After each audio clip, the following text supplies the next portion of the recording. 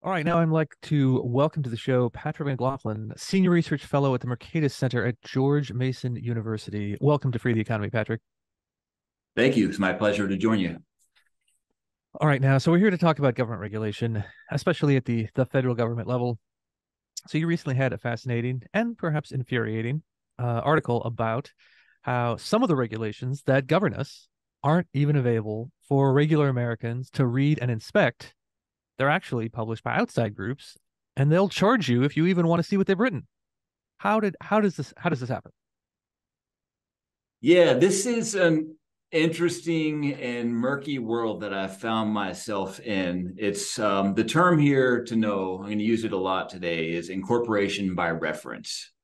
So what happens is a regulatory agency, this could be in Washington or it could be at the state level or even the local level, it could be a municipality, but some regulator is looking around for examples of what to do in a certain area. What regulations could they write, say about train safety or some environmental protection regulation? Pick your topic; it doesn't really matter.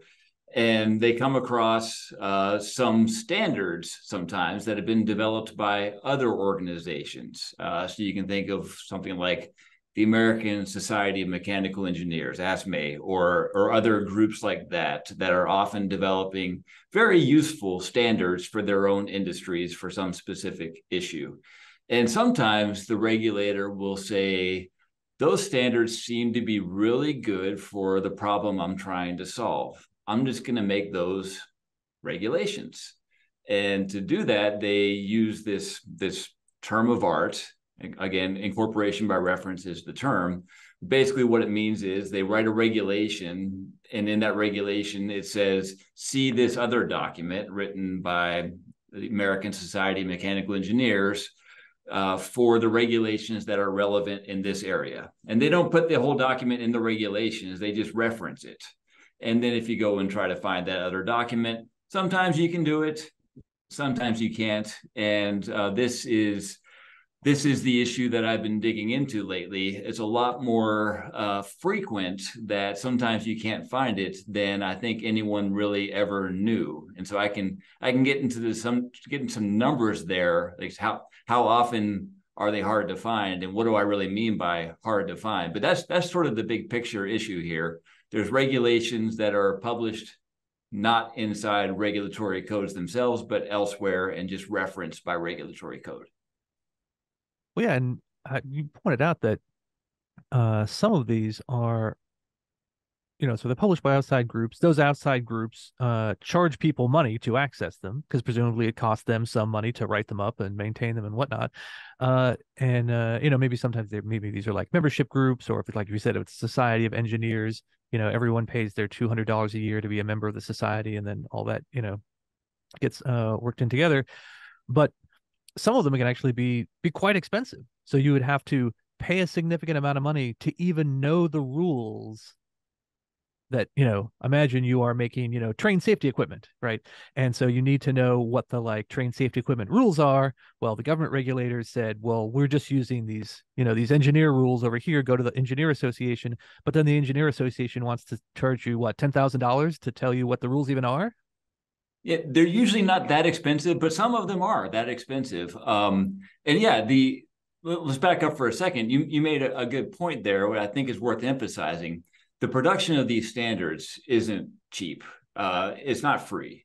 And so you'll have private sector enterprises getting together. Maybe it's a society, maybe it's a trade association, maybe it's just a single company itself, develop standards so that, different cell phones can use the same wireless technology, 5G. That's an example of a standard developed by a consortium of cell phone and other sorts of companies in that area. And that's not free to develop, obviously. Now, if a regulator comes in and says, I'm going to use that standard, whatever it is, as regulations, you now got an issue because sometimes those standards are behind paywalls, as you said, but the regulation should be accessible to all people who need to follow it. So that's where we've gotten to. In fact, so let me throw some numbers at you. When I went down through the Code of Federal Regulations and tried to find all of the examples of where a regulation is referencing an external document, where there's incorporation by reference.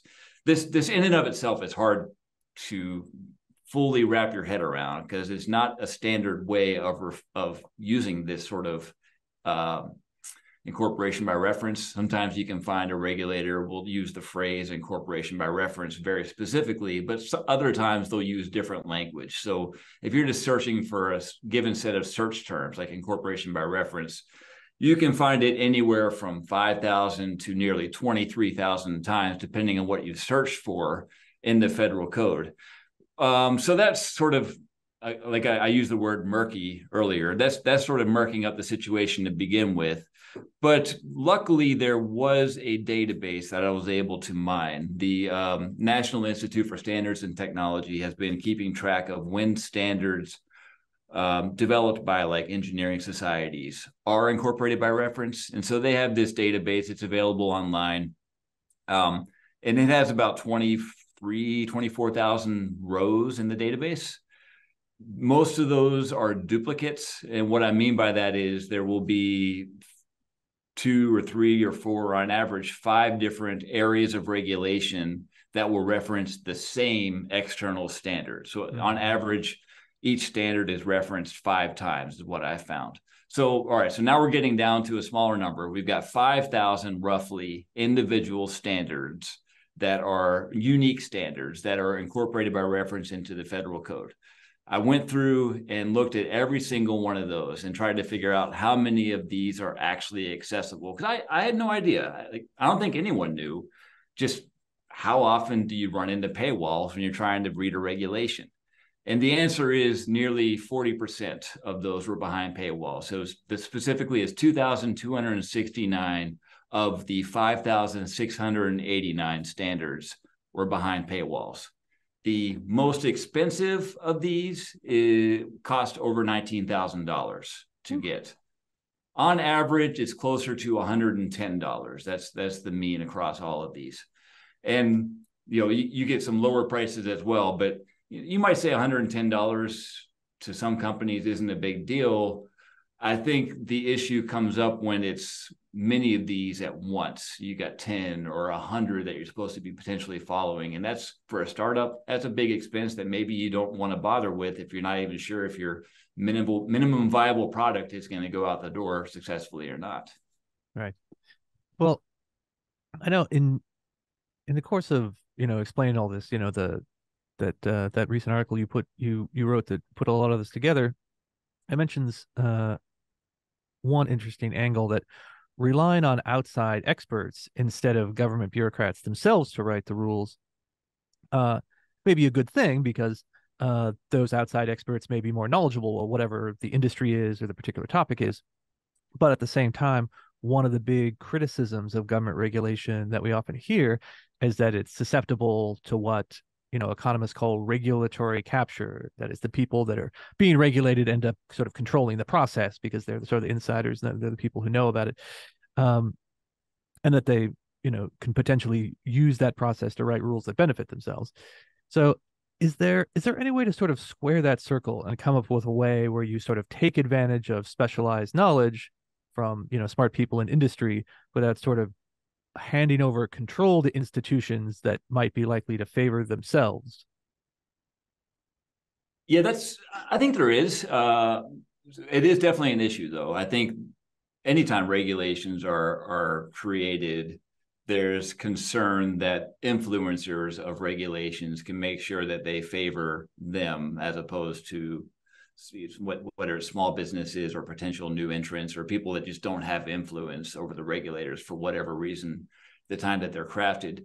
But specifically for standards, so there's standards that are developed again by some private sector entity, some standard developing organization, and a regulator wants to use those. And you're right, that could be fine. That could be a good thing. It could be incorporating the best available knowledge into regulations. But maybe there's other standards, other approaches to solving the same problem. So what a regulator could do then is have alternative sets of standards it's going to make regulations more voluminous, but you have, here's the first set of standards. If you want to just follow these are the ones developed by this society of engineers. You do all these things and you'll be in compliance. However, if you want to have a different approach, here are the minimum performance objectives that you must achieve. So you can go back to train safety. There's an example from that. There was old regulations. It's not specifically old like standards that were developed externally, but there were a bunch of old regulations about train safety that were on the books for decades. And then along came President Obama and wanted to build high-speed rail. And he really pushed the Federal Railroad Administration to do so. The Federal Railroad Administration said, well, we got all these old regulations that make train design pretty tough and pretty heavy. Your trains end up being tanks because of all these safety regulations, and that doesn't work well for high-speed rail. You need lightweight trains. So what the Federal Railroad Administration did was that here's one set of standards, the old stuff. You guys are already making trains. You already know you're in compliance. You can follow this stuff. But here's an alternative set of standards. Your train has to be able to perform this well in this certain crash scenario. And they put all these objective measurements of how well it has to perform. Performance design would be the term here. So you could do that. So you could have a regulator say, all right, here's the standards we're incorporating by reference. Or if you want to achieve the same goals with other standards, other approaches, here's the performance metrics you must achieve. Well, that does sound like an interesting idea, though I wonder how often you might end up with both, which is that you end up with two sets of rules and you have to comply with both rather than getting to choose one or the other. I wonder how often that there ends up being an actual reform and simplification, and how often it just ends up being a second and third and fourth layer of rules without kind of excavating back to simplify, what came before. Yeah, good point. Yeah, and ultimately, if the performance metrics, right, if the performance design standards that you're coming up with would lead you to potentially following the original standards that you were referencing, why do you even need to reference them, right? You could just say, here's what you have to achieve. Do it however you want to. If you want to pay for access to those standards that other organization put together and follow that, that's probably going to work, but we're not going to put that into the rule book. The rule book says just this, and you must do just this. However you get there, it's up to you. I think you're right. You could have you could have confusion if there's multiple sets of rules, and then you get into some sort of issues where it just depends on which enforcer you're dealing with and whether that person's had a bad day or not, maybe. Yeah, we'll just pass the do not crumple your train rule. As long as you have a no crumple train, then it's fine. So the phenomenon of having these like outside standards being incorporated by reference and then having to pay access to them is an unusually obvious case where the system seems to have like an issue, but the cash costs for paying for data sources for isn't certainly the only burden involved here. And maybe even not the biggest or most important one, when it comes to figuring out what rules you're supposed to follow. Because it seems to me just the sheer volume and complexity of a lot of existing rules exerts its own costs, right? Whether it's on an existing business like we talked about, or the potential new startup that's coming in, people who haven't already spent 20 years navigating the process, and there's just the time and energy to read and understand them, even if they are freely available, if you don't have to pay for them, is significant. Do you think the people who are writing rules today are really accounting for that sufficiently? Just because sometimes rule makers are, expected to do like a cost to benefit analysis, right? So like this new rule creates so many benefits, but of course it'll cost the people who have to comply with it a certain amount. And so we kind of balance those things together. Do you think the rule writers today are kind of weighing that complexity cost enough? I don't. And I think this is a major failing, if not the biggest failing of the regulatory process right now, at least at the federal level. The regulatory process as it stands dates back to, the Administrative Procedure Act created back in the 1940s, where the focus is on every new regulation one at a time, pretty much in isolation, as opposed to looking at that regulation in conjunction with all the other regulations that have accumulated over time, and how do they interact, or what is the cumulative burden of adding that one more just one more regulation on top of 1,000. I was trying to come up with an analogy there, but the straw that broke the camel's back, right? If this is the final straw or not, you don't know if you're not measuring all the other straws that have been built up beforehand. So no, I don't think regulators are generally focused on that, and for good reason. I think that right now the system is set up to keep regulators focused on the new stuff, not on the old stuff, and that's a failure of the process, not so much a failure of regulators themselves. I think if you did focus more on the cumulative burden, or even just, it could be cumulative positive, it doesn't have to be a burden necessarily, but just the cumulative effects, you might see that having stuff behind paywalls, having stuff, or the scenario I described earlier, where there's two different standards, alternative standards, be more, if there's some more complex way of regulating, you create uncertainty in the economy. You create uncertainty amongst, especially the small businesses. And I think that's going to have a negative effect. So as you know, I've done a lot of research on the buildup of regulations over time and its effect on economic growth, sort of at the macro level. But I think if you think about this at the micro level, the individual business, there's regulations, even if they're all accessible, but they're all over the place.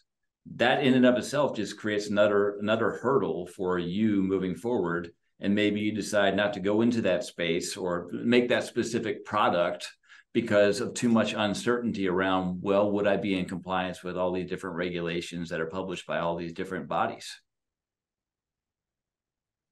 Well, yeah, I think that's one of the kind of underexplored areas here, whether there is less business development, less innovation in just sectors of the economy that are more heavily regulated in general. Just because if you are, I don't know, you're a venture capitalist or you're someone who wants to start a company, maybe you have a lot of choices into what field you're going to go into, and you look in one direction, and then there's sort of like it's it's AI, it's new and it's sexy and it's fun, and there aren't a million rules about it already. You're like, oh, should we do that, or should I go into like health insurance, which is extremely heavily regulated. And well, which of these is going to, one, give me more, a greater likelihood of return, which is something any investor asks, but which is also going to give me 1,000 foreseeable headaches along the way. Right. Yeah. And so you don't necessarily have to feel, a huge amount of sympathy for like, the venture capitalist in his office pondering this. But the point is that if an entire industry is too heavily regulated, there's going to be less innovation, which means there's probably going to be, costs are going to stay higher. There's going to be fewer options. There are going to be fewer ways for, customers to benefit.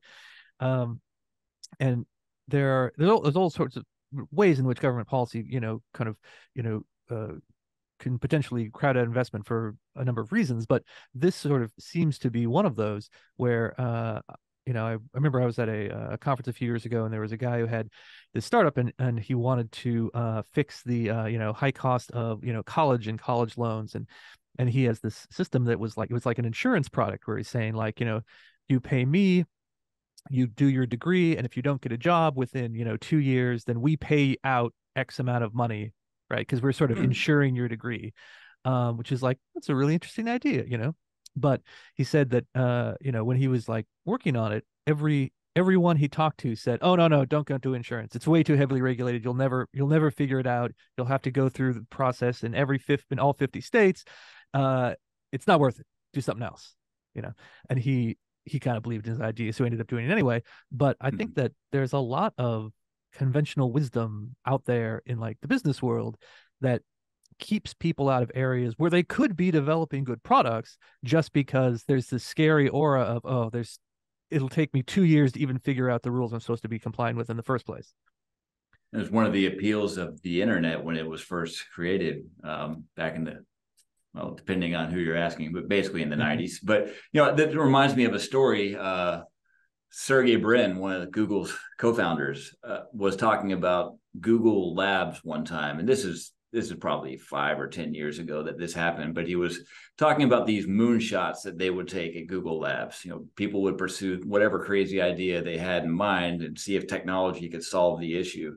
And so one of the products that the lab was creating was these contact lenses that could measure your blood sugar level. And so it'd be useful to diabetics. And so he was talking about the fact that they were able to make this. It worked really well. You had data fed into your phone at the time or laptop, and maybe these days it'd be fed into a different device. But and then he went on to say, however, we're never going to take this product to market because it would be a medical device, and that area is just far too regulated, and it's not an area for Google to focus on. So it's exactly your point. Mm.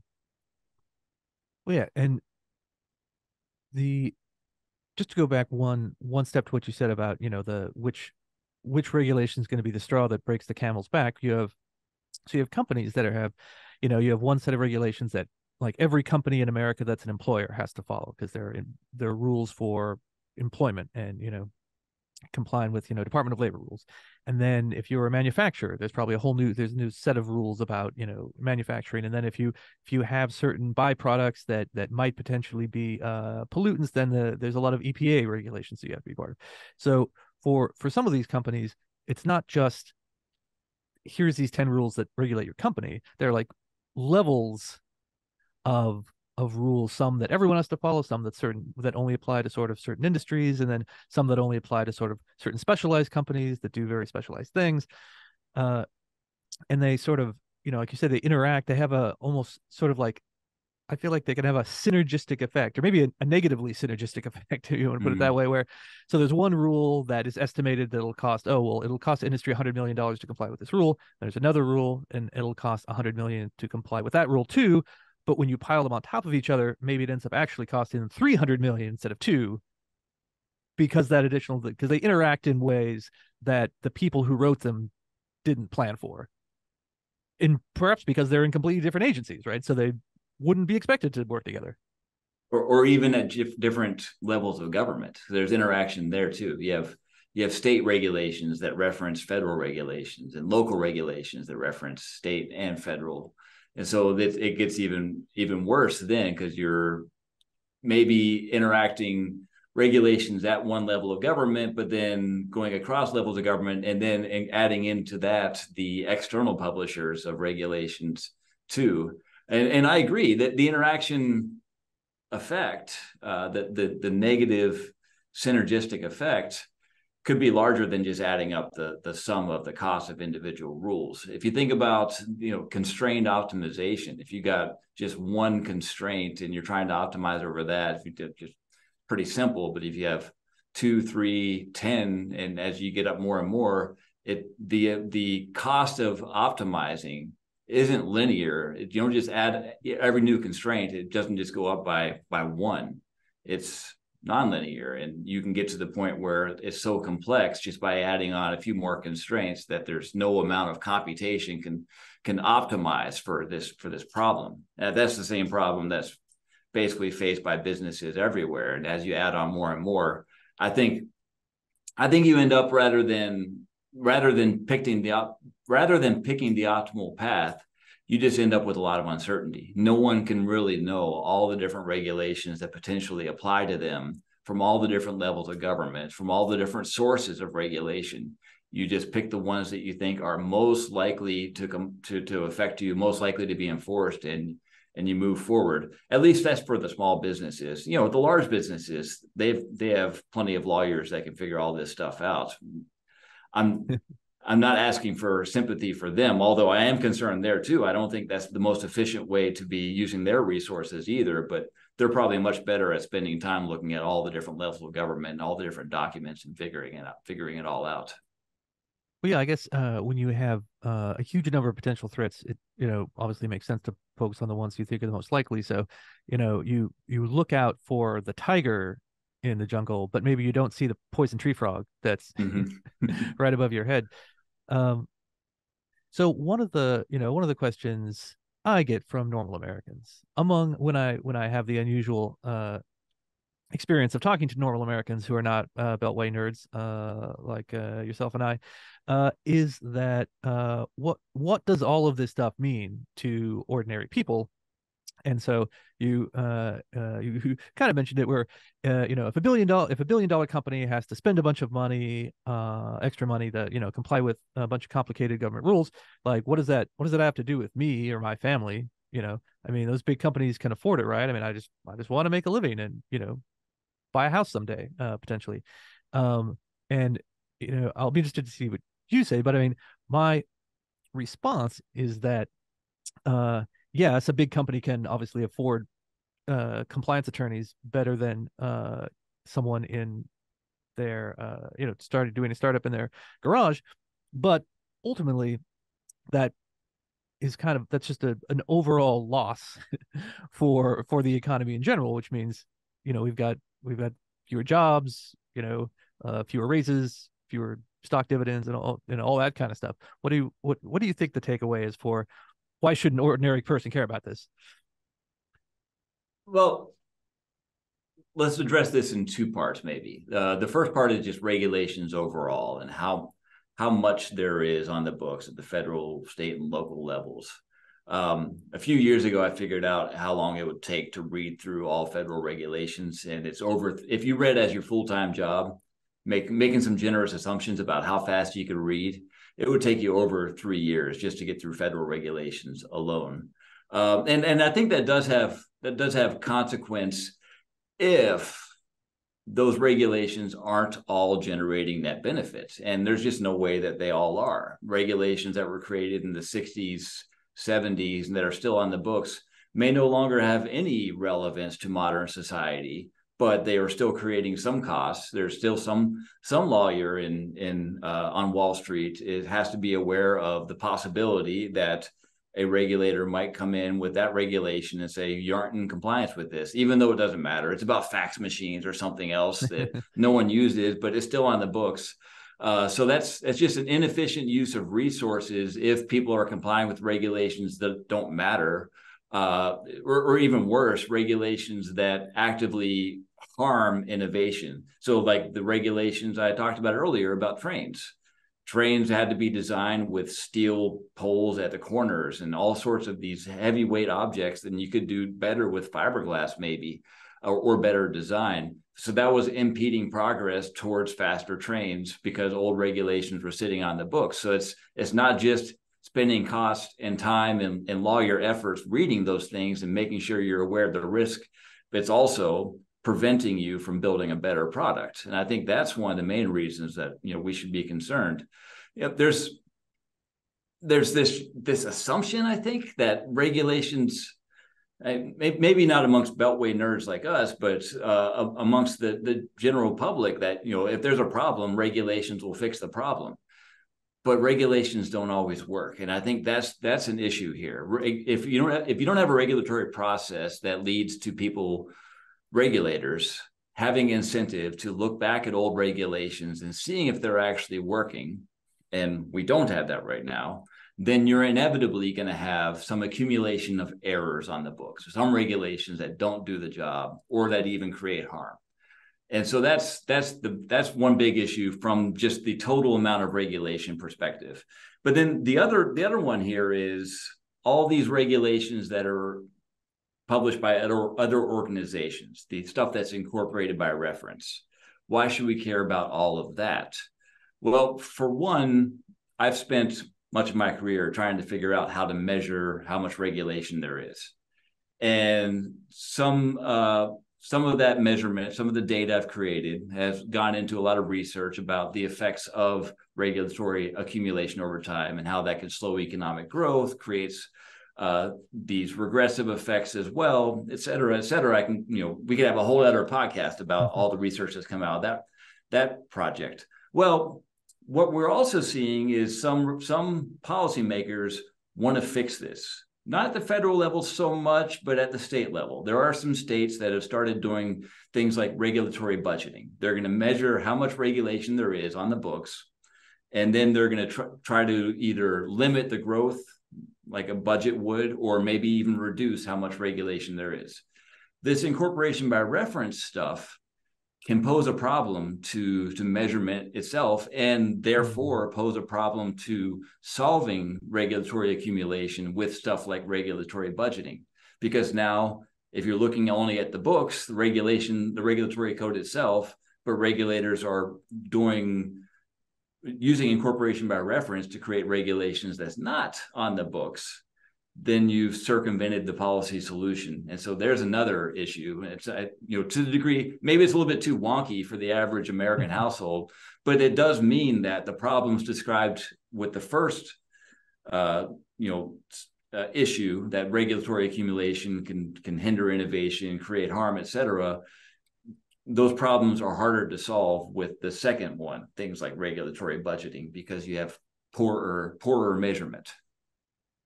Yeah, I'm sure you could write an entire book about the horror stories of regulatory lookbacks, where you sort of like look back on old regulations and you think to yourself, "Oh my God, this is still in force." Right. I'm sure there's a state that has, the code of conduct for the, State Association of Eugenicists from the 1930s is probably still on the, in a dusty shelf somewhere. But I would be remiss if I didn't use this one example, since I talk about it all the time, of an existing regulation from the past that is, not just sort of uh, a dead weight loss in that people have to spend money to comply with it and doesn't really produce any value, but something that's actually like really stopping innovation from going forward, is something really big like the National Environmental Policy Act. So we had that from 1970. That's statute, but there's a lot of regulations based on it, Mm-hmm. where the idea was that we really need to look out for the environment in this country, and we need to make sure that big, especially things like building projects, go through this like process where we rigorously look at the any potential environmental harms, and we report on them and figure out ways to remediate them.